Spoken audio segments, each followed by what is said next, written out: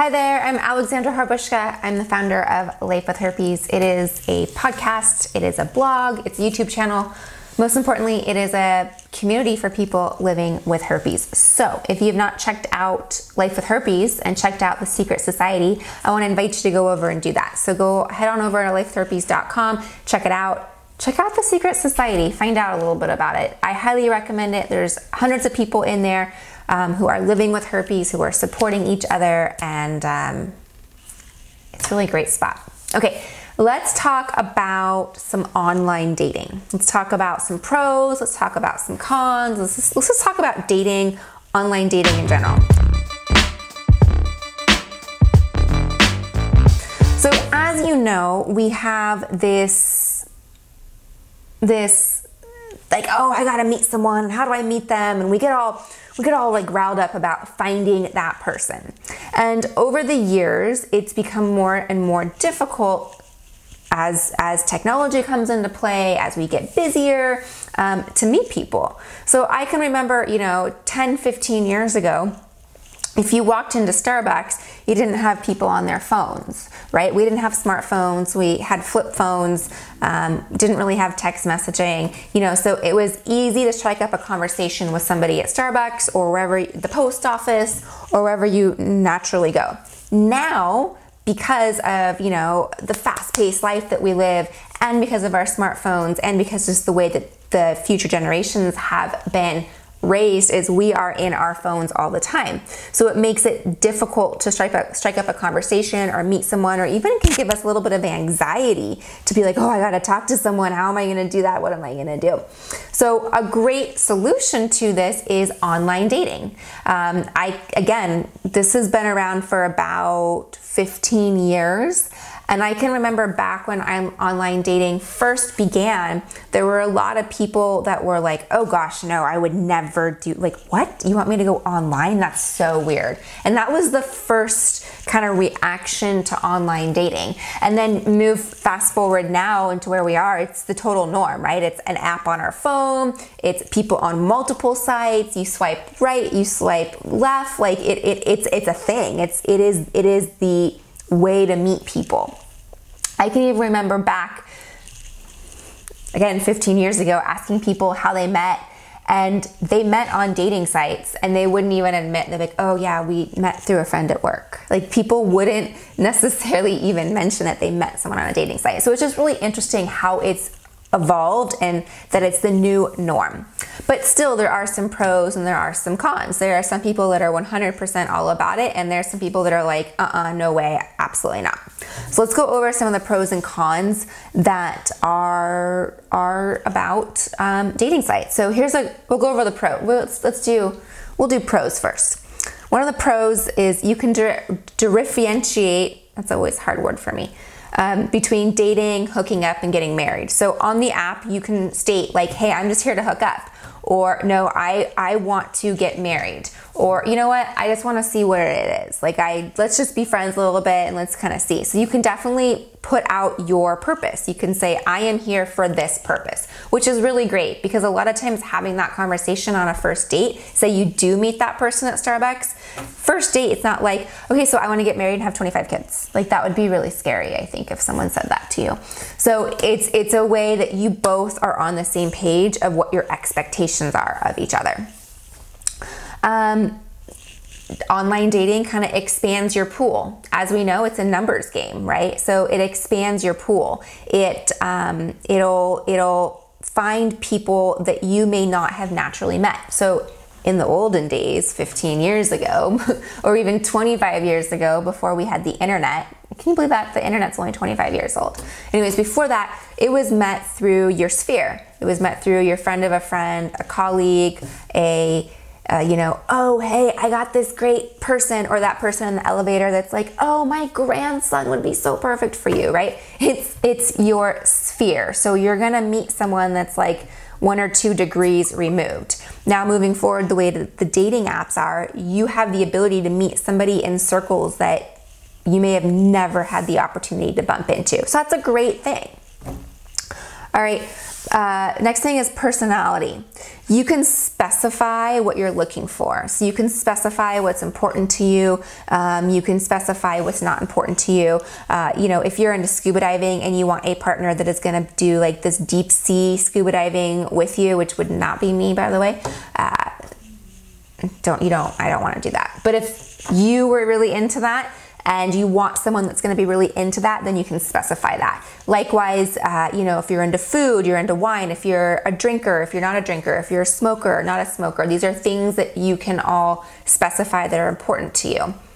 It's kind of cool, right? You meet someone random, you want to know if they're a scuba diver, if that's your thing.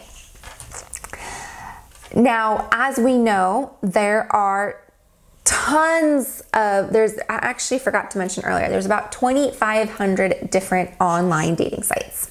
That's a lot. They can go from location, they can go to, you know, income, like Date a Millionaire, they can go to race, they can go to religion, and even herpes. So there are many herpes dating sites out there. So one of the good things, if you do pick a specific one for herpes, you don't have to do the disclosure. It's already out there. Now, it's obviously a conversation, as you know, me talking in past episodes, things like that. It's really important to still have that safe sex talk and talk about your sexual health. But the cat's already out of the bag. If you're on a herpes dating website, you have herpes, and so does that person. So it's kind of the elephant's out of the room, which is a great thing, right? That's a lot of times people are like frozen in fear to go out and date because of that conversation. So this is a really great resource and a really great solution to having that really uncomfortable, difficult conversation. So that's a really big pro, really big pro. Let's go to cons. Okay, dangers of the unknown. That's a con. Is the person that you're seeing on the other end really the person he or she says they are? You know, it's one thing to fib about your height, one thing to fib about your weight, things like that. But if this is someone you don't know and don't know anything about this person and they're so far removed from you, it can be a little scary. You may not know exactly who's on the other end. He or she can say, I'm this, I'm that, and put up maybe a facade for the first couple dates. So it's really important to know who you're jumping in with. You know, who is this person? That's a big one. And that's maybe I think one of the biggest fears that people talk about in online dating. Are they really who they say they are? It can take time.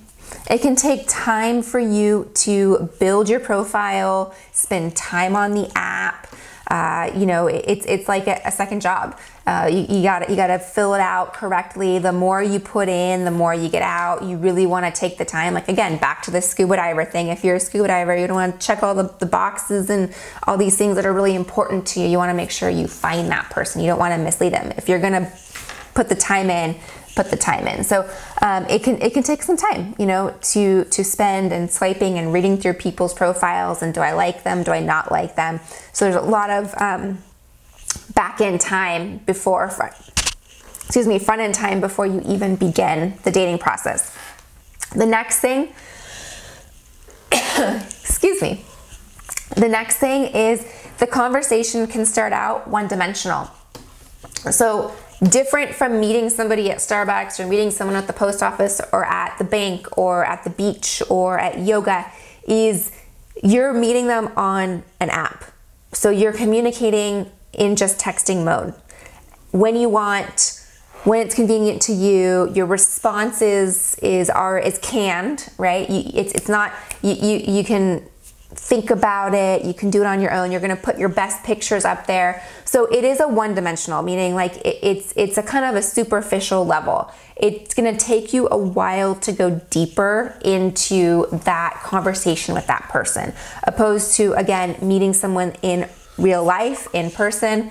Conversations are different, right? You can feel their chemistry, you can see certain mannerisms you may or may not like about them, certain lifestyle choices, all of that. So again, from a text, it's kind of hard to go deeper and kind of know if it's someone you want to spend time with. And then another one is the software is in control of who you meet. For example, you put your restrictions on, or you put your, I guess your buffers, your boundaries on, and you tell the computer, the software, I only want to meet, I'll use the scuba diving again. I only want to meet people that scuba dive, period. Well, what if the person that you're meant to meet hasn't yet gotten into scuba diving, right? So the software would not match you up with that person.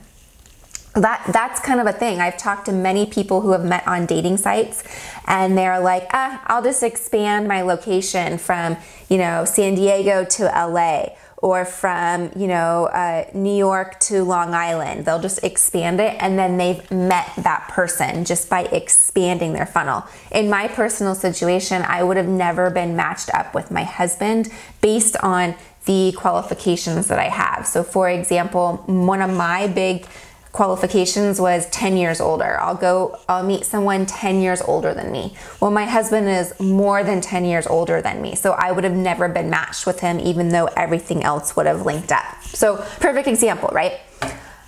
Okay, so there's a lot of good pros and cons to online dating. I just want you to be aware of them. I definitely think that it is, if you are not dating and you want to date, do it.